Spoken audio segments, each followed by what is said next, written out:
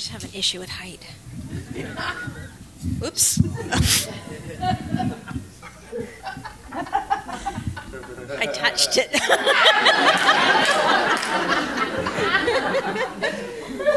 Hi. I Googled my name just recently and found out I am a 1940s burlesque dancer.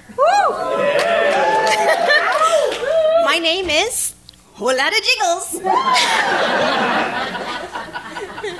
I decided I'd try belly dancing, but I kind of have one of those bodies that startles even me when I look in the mirror.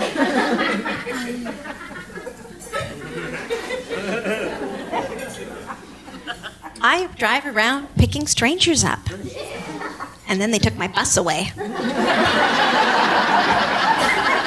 Seriously, I love driving bus.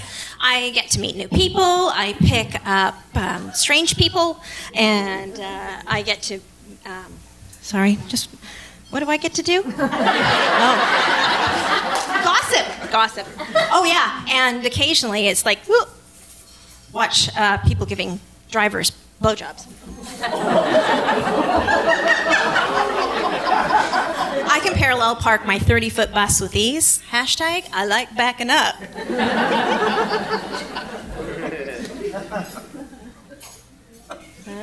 I pulled into a stop the other day, and there's this guy standing there. I looked at him, he looked at me, and then I realized I'm in my own personal vehicle.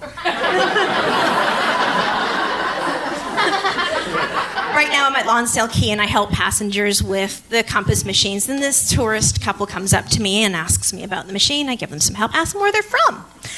They said Langley. I have like tons of pockets in my uniform, and when I lose my keys, I spend the next 20 minutes doing the pocket Macarena. Oh,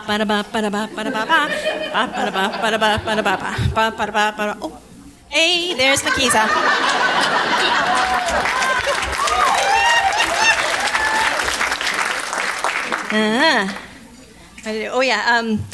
People driving around with a child on board, baby on board sort of thing. Those are like the fucking worst drivers on earth.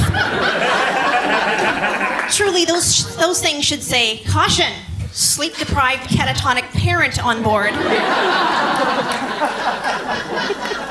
I have ADHD, and ADHD and cleaning are very problematic. So, like, you're doing one chore, and then you discover you need another chore over here, and then you turn around later on, realize the house just as much a fucking mess as it was when you started. I class my ADHD as ADHD-OS. Oh, shit. I'm recently separated, and I'm in a penny pinching mode. So I've been using rabbit ears, and TV antennas. That's amazing. I get like 12 channels, 2 or 3 worth watching. But it beats paying $100 for 2 or 3 channels worth watching. With the lack of funds, I've been looking for a place to have. Anyway, I was on realty.ca. I found a church for $1 in PEI. I just have to have a place to put it. I'm free to pursue things I've always wanted to do, like get a tattoo. But I wonder, do people with tattoos actually know that people with bad tattoos know they have bad tattoos? I think I'll get something pierced instead.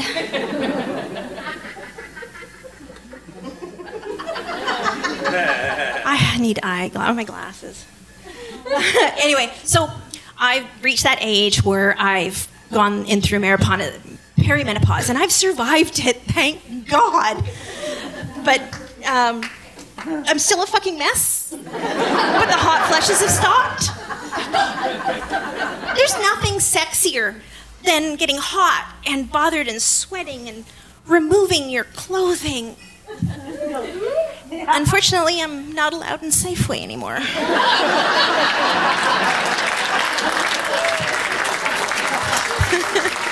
And my clothing budget has decreased. I'm not losing the clothes I take off anymore. I was diagnosed with a food allergy, so I'm on an elimination diet. It's not fun. It makes me sad. I eat my feelings, but I can't eat anything because it's not allowed, which makes me sad. I've got the side G bra, and I love it because there's so much that you can do with it. I store my bikini in the left cup. Thank you very much.